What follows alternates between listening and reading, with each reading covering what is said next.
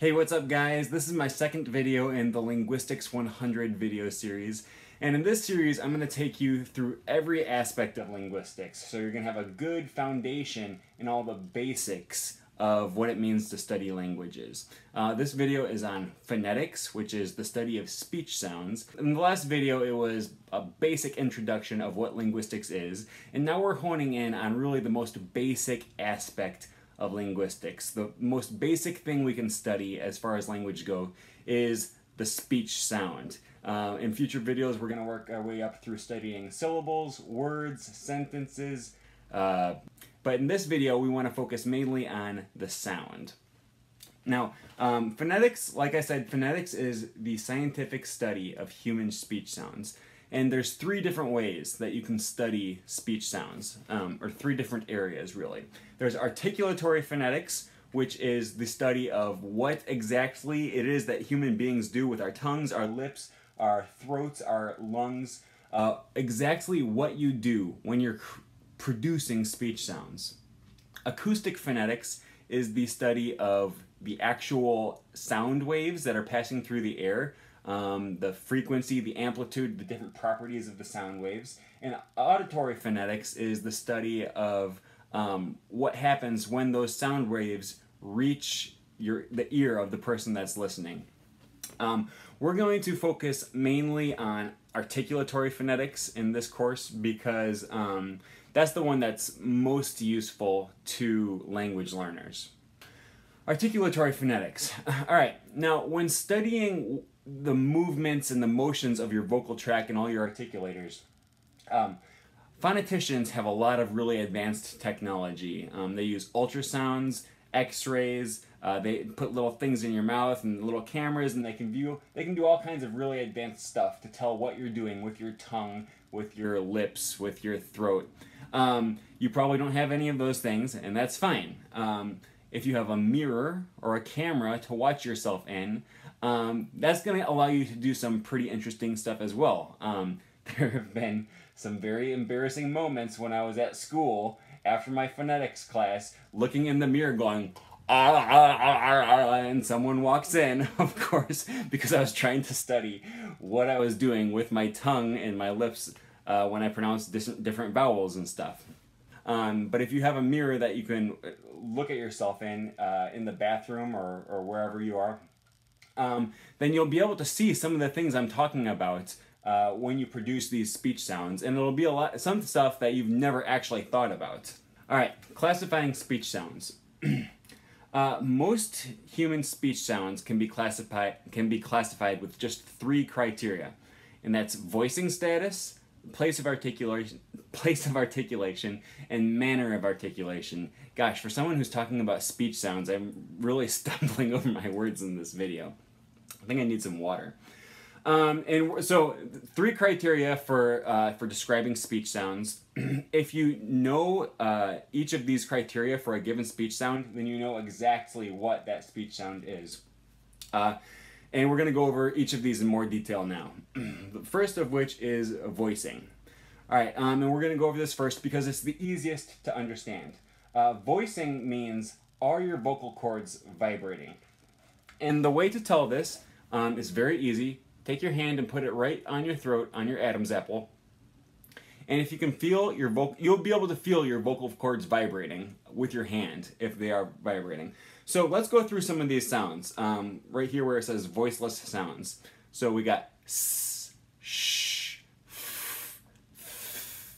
Did you feel your did you feel your vocal cords vibrating with your hand when you did that?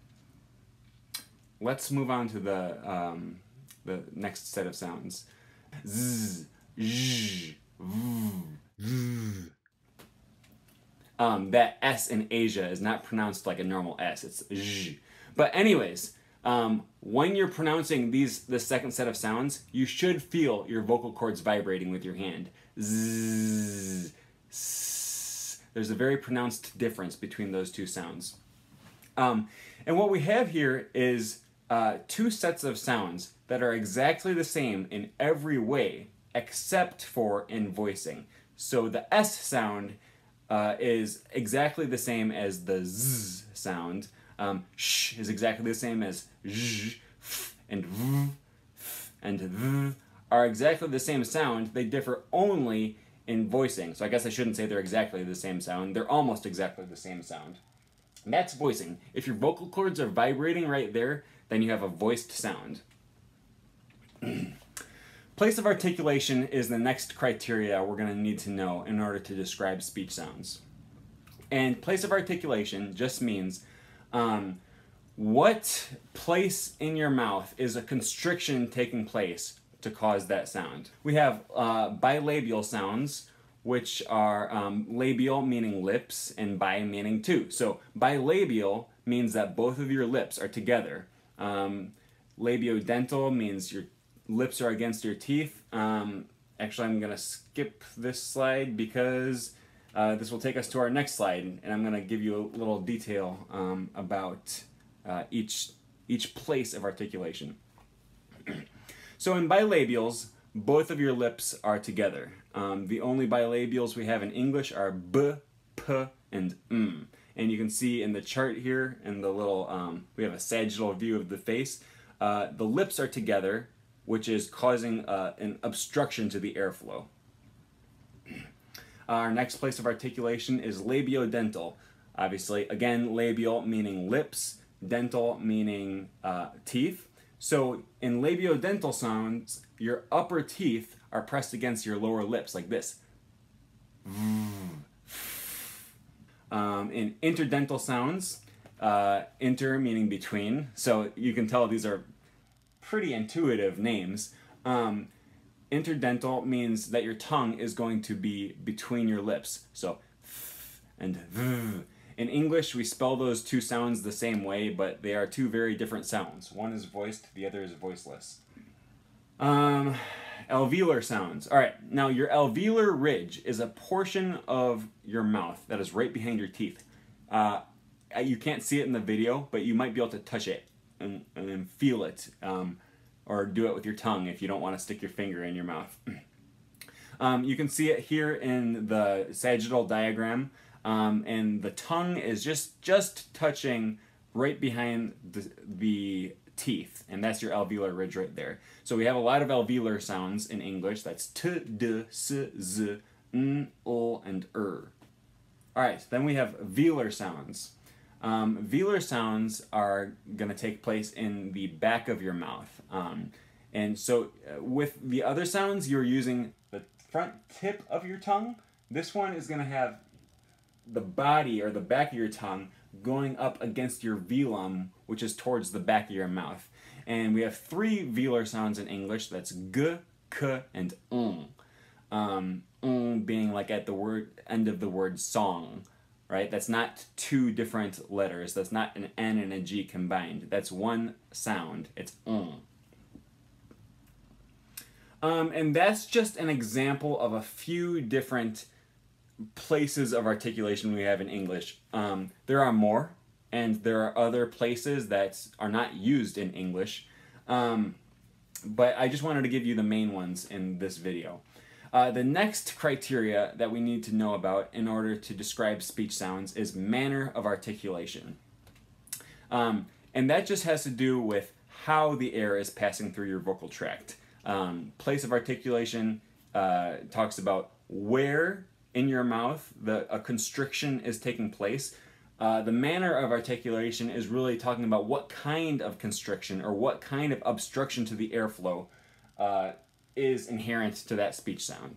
And I have a few different types of speech sounds here on the side. We're going to go over these in a little more detail.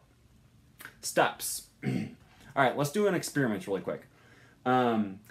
Let's pretend you're going to have a competition with a friend to see who could hold out an S sound for the longest. And that competition would go something like S until you run out of air. And you could do the same thing with a vowel. Ah, until you run out of air. Or You could do it with a bunch of speech sounds. Try doing it with a B. B. Right? The point of a stop sound is that all the air in your vocal tract it actually comes to a complete stop. So for these sounds, you're going to have a complete obstruction of air. And so the stop sounds in English that we have are b, p, d, t, g, and k. Fricatives are close to stops, but not quite. With a stop, you have some closure of your vocal tract that completely stops air. With a fricative, you have a very narrow space that allows air to go through, but you're going to get kind of a hissing, friction-y sound. And the friction and the fricatives we have in English are v, f, f, v, s, z, sh, zh, and h. That last one is kind of interesting. Just sounds like you're sort of breathing a little bit.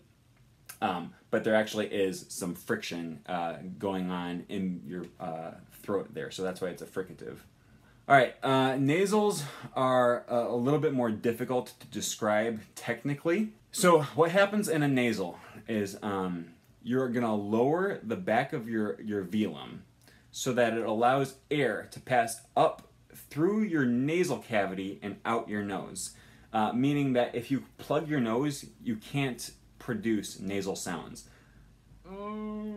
I guess you can pronounce them a little bit, but after a while that air is going to build up and it won't be able to exit out of your nose. You also should be able to feel, if you put your finger right there when pronouncing some of these nasal sounds, you should be able to feel a little bit of air.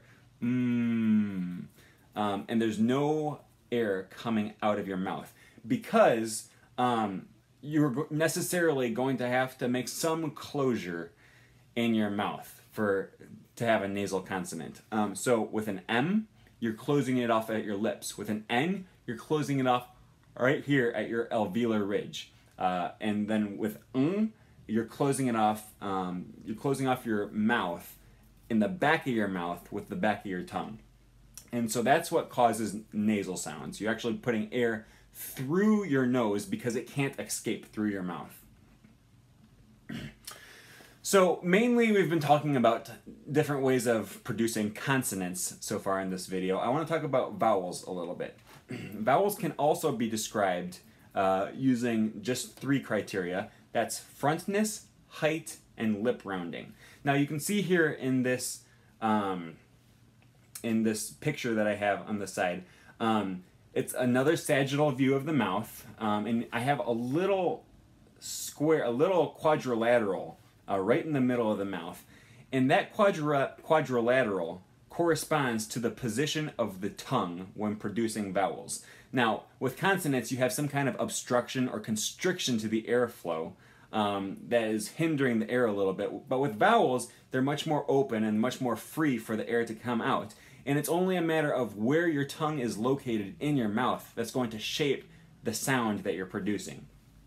So with ah and ah, your tongue is going to be at the lower portion of your mouth. With e and a, it's going to be in the front of the mouth. With oo and it's going to be in the back of the mouth. And with and it's going to be right around the center of your mouth. So we can divide this quadrilateral into 2 axes, which ranges from front to back and low to high. And then the only other criteria we need for determining speech sounds is lip rounding. So with oo, your lips are round, and with e, you can see your lips spread out. And so these are the 3 criteria that we need for describing vowels articulatorily. Like I said, you only need 3 attributes to be able to unambiguously describe a speech sound. For example, there's one voiced labial nasal sound, and that's Okay, no other sound can be described as voiced bilabial nasal. There's only one low back vowel, that's ah. There's no that only describes one sound. And we'll be able to describe a whole range of sounds using just these 3 criteria. 3 for consonants and 3 for vowels. But if every time we want to refer to a certain sound, we have to use these big, long, scientific words, that's going to get really cumbersome really quick. So we have a shortcut for cutting down the amount of time that it takes to describe a certain sound. And that is the IPA. You may have seen this in dictionaries where they use a bunch of symbols that you don't understand. Some of them look like they're English letters and some of them look like they're made up. That's the International Phonetic Alphabet.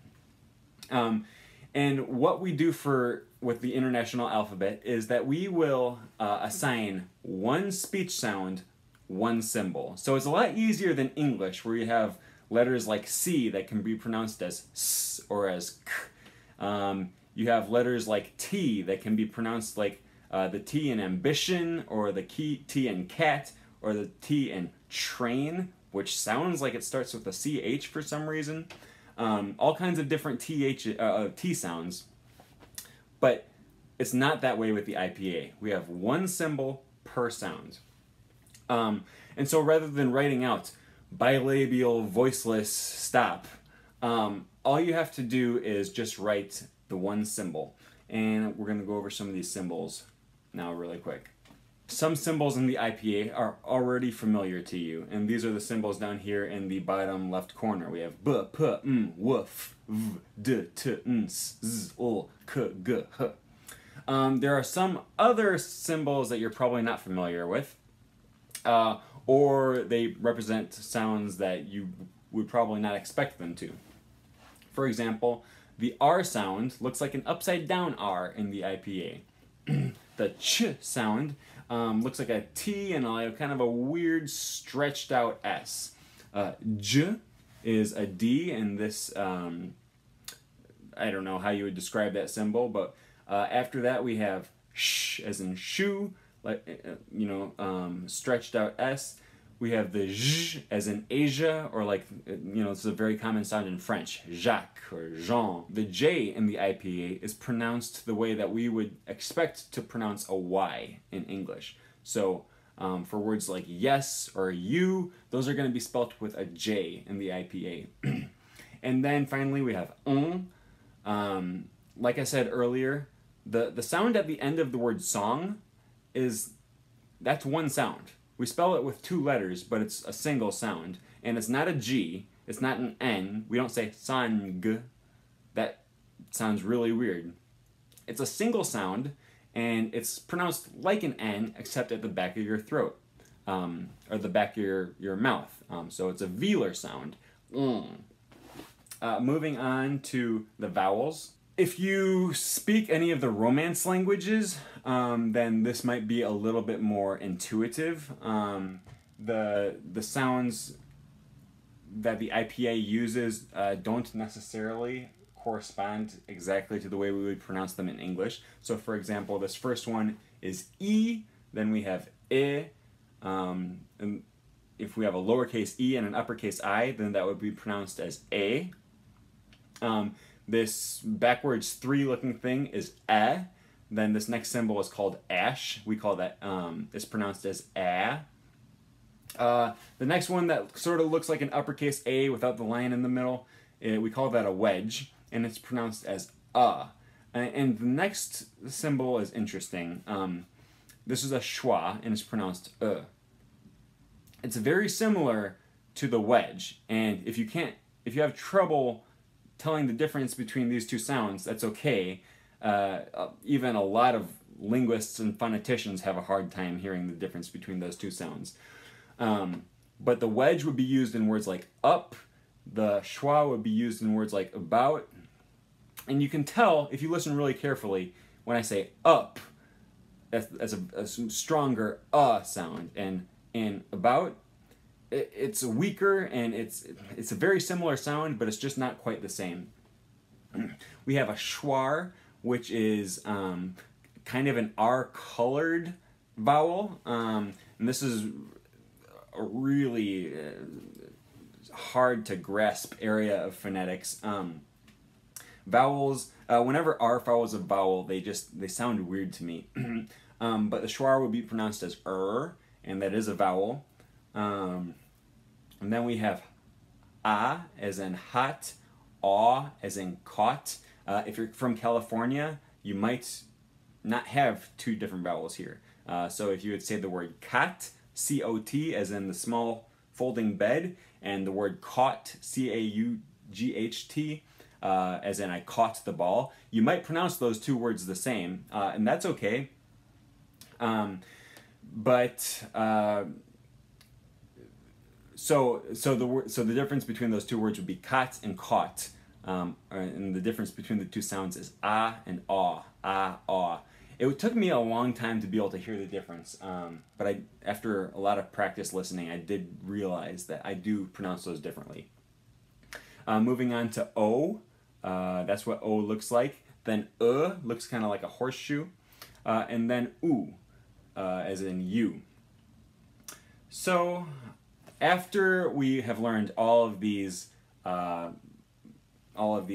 international phonetic alphabet symbols, you should be able to write out anything you would want to write in your language. And it takes a lot of practice.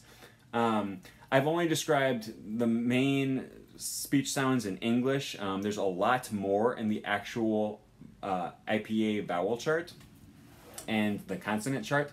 So you're going to have, if you're learning a foreign language, you're going to have to look up those sounds in that language. But for now that we have a basis in English, we should be able to pronounce these sentences here. And this first one is, I fart in your general direction. The second one is, Romans go home. And the third one is, your hovercraft is full of eels. So that's all I have for this video. I hope it interests you and it gives you a good understanding of how phonetics works. There's a lot more that I could have said that I just didn't fit into this video. I encourage you to look up the speech sounds that are used in your target language and figure out exactly how those sounds are produced. And now you have the tools to do so.